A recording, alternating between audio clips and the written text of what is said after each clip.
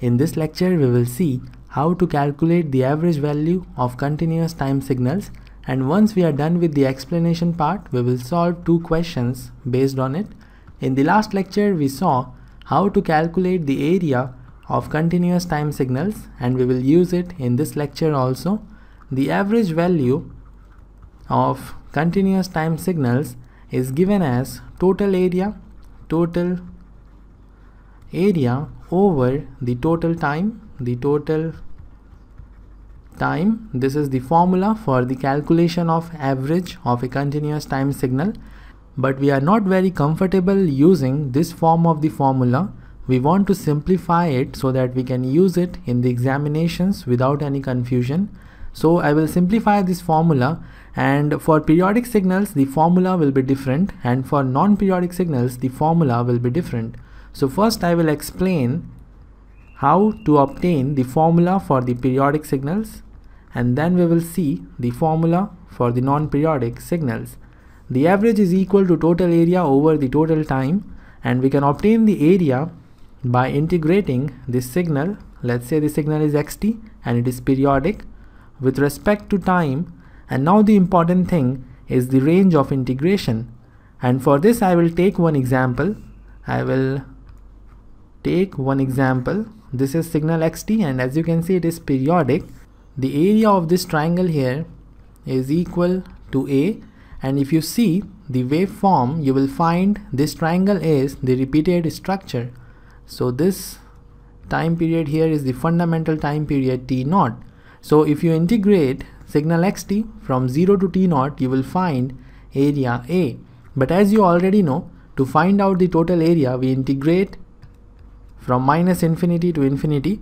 But in case of periodic signals, there is no need to integrate from -infinity to infinity.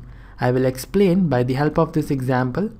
When we integrated signal xt from 0 to t0, we got A as the area, and let's say now we are integrating from 0 to 2t. This period here is t0, so this period is equal to twice of t0, and this time we are integrating from 0 to twice of t0, and in that way we have two triangles. So integration xt with respect to t will be twice of area A, and if you find the average in both the cases, then average is equal to the area, which is A, over the total time. The total time is t0, so this is the average. In this case, if you find the average, it is equal to twice of A over twice of t0. This is the total area and this is the total time. 2 and 2 will cancel out, and eventually we have the same average value. So A over t0 is the average value in both the cases, and if you integrate from -infinity to infinity, you will get the same result. You will get A over t0. So in case of periodic signals, there is no need to integrate from -infinity to infinity, but you can integrate over the fundamental period.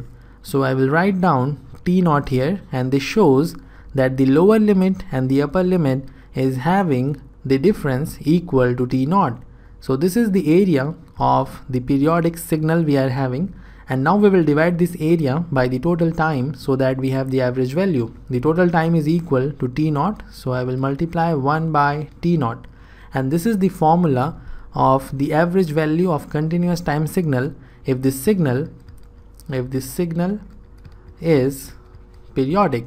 I hope you understand how we obtain this formula. Now we will move to the formula for average value when the signal is non-periodic.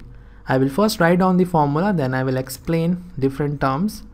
Limit t tends to infinity 1 over t, integration minus t by 2 to t by 2 signal xt dt, and this is for non-periodic signals. Now let's try to understand what are the different terms involved in this formula. The time t here is not the period. This is not the period. This is the first confusion you will have when you see this formula for the non-periodic signals, And as we are talking about the non-periodic signals, there is no concept of period. The period is undefined for the non-periodic signals, so this time t cannot be the period, it is simply the time. And the limit t tends to infinity because we integrate the signal xt from minus infinity to infinity. In case of periodic signals, there was no need to integrate from minus infinity to infinity because we saw the average will remain the same. But in case of non-periodic signals, this will not happen. So we are required to integrate from minus infinity to infinity to calculate the total area, right? Now you will ask me why we are taking the limit as minus t by 2 to t by 2. I will explain you. The first thing is to integrate from minus infinity to infinity. And for this, let's say we are integrating from 0 to t. In this case also, the total time will remain t.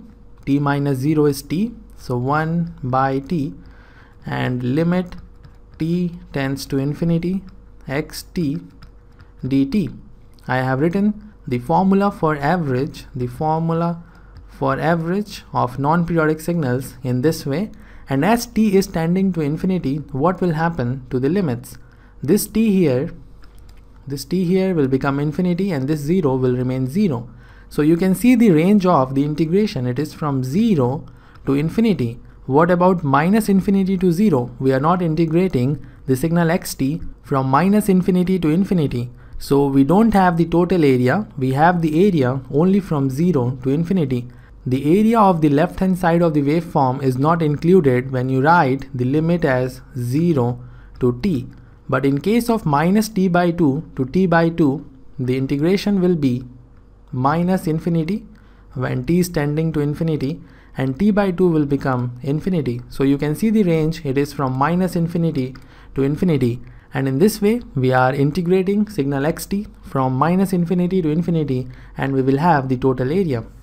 As you can see in the formula, we need the total area, and the total time will remain the same. It will be time t.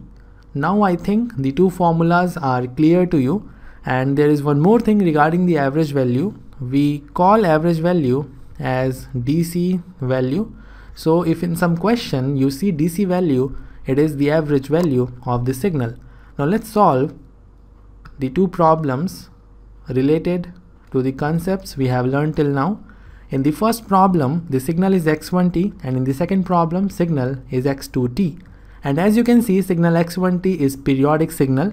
Whenever you go for the calculation of average value of continuous time signals, always look for periodicity. And why you need to look for the periodicity? Because you are required to use the formulas, and the formulas are different. So we will first check for the periodicity. Signal x1t is having this repeated structure, and the fundamental time period is this one from here to here, and this one here is the t0 by 2. This is the origin. The signal is periodic with this fundamental time period, and now we will use the formula to calculate the average value of the signal. It is equal to 1 by t0 integration t0 xt dt. There is no need to perform the integration because we can calculate the area directly.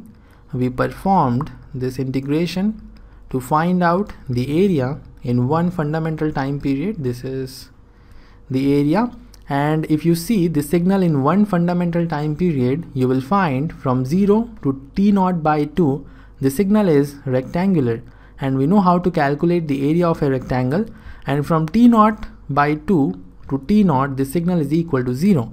So the area is equal to a0, this is a0 here, multiplied with t0 over 2. This is the height and this is the width. So height into width is the area of rectangle, and it is equal to a0 t0 by 2. So we have area as a0 t0 by 2, and the total time is equal to t0. So we will divide the total area by total time to get the average of the signal, and when you simplify it, you will get a0 by 2. So this is the answer. And now we will solve the second problem. The second problem is the case of non-periodic signal. there is no particular structure repeated infinite times, and because of this is the case of non-periodic signals. X2t is non-periodic, and in case of non-periodic signals, you already know the formula for the calculation of average. It is limit t tends to infinity, where t is the time, not the time period, minus t by 2 to t by 2 xt dt. Signal xt is equal to a naught from 0 to infinity, and it is equal to 0 from minus infinity to 0. Now I will explain you one thing which is very important regarding the calculation of average. Whenever you have the non-periodic signals, you need to set minus t by 2 and t by 2, and we set minus t by 2 and t by 2 based on the amplitude transitions.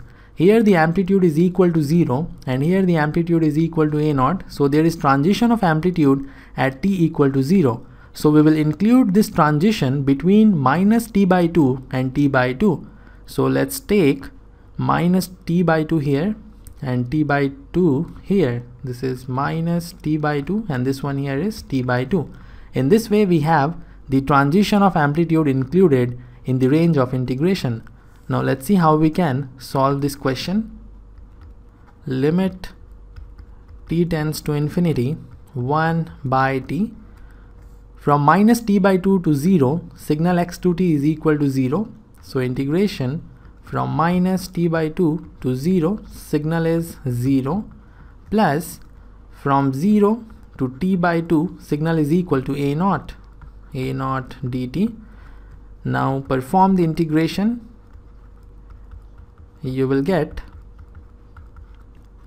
a naught t, and the lower limit is 0, the upper limit is t by 2. This integration will become 0, and when you integrate a naught with respect to time t, you will get a naught t. The lower limit was 0, the upper limit was t by 2. So let's solve it further. Limit t tends to infinity 1 by t, and this will become a naught t by 2, a naught t by 2. T and t will cancel out, so we have a naught by 2 as the answer.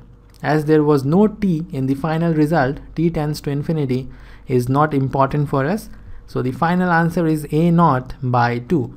I hope this lecture is now clear to you. We saw how to calculate the average value of continuous time signals.